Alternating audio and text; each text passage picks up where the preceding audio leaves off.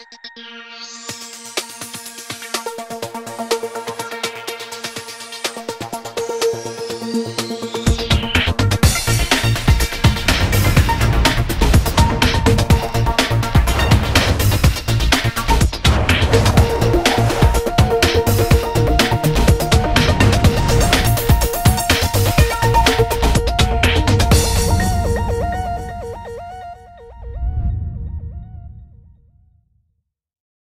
guys, a quick video to show you how to customise your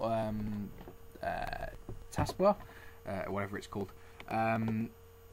If you want to change it or you want to get rid of the icons, I've recently got rid of my icons down here, so it's only got the applications that I've got open, and I've only got my theme up running. So if you just go on Start, and you look at the ones you want to change or anything like that, I've got Run on here. Windows Vista default doesn't have Run on. XP has, you haven't got to worry about if you're on XP. But if you're on Vista and you want Run and you're used to using it, I'll give you a quick way on how to customise it. I have got mine so it doesn't show any of my latest thing, because it just bugs me, because it just I know what I've used and I don't need the computer to tell me what I've used, so I just removed it.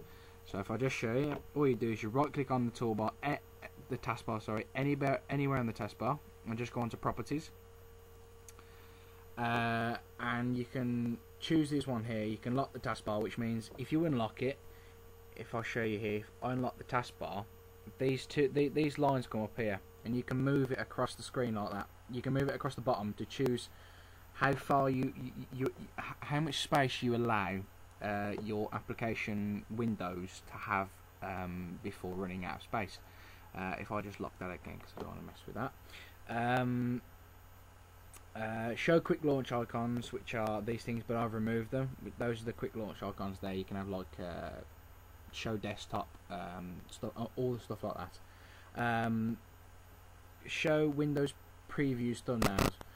This means if you go on this, you can, if you look carefully, you can actually see. I can't actually move the mouse, but you can actually see what the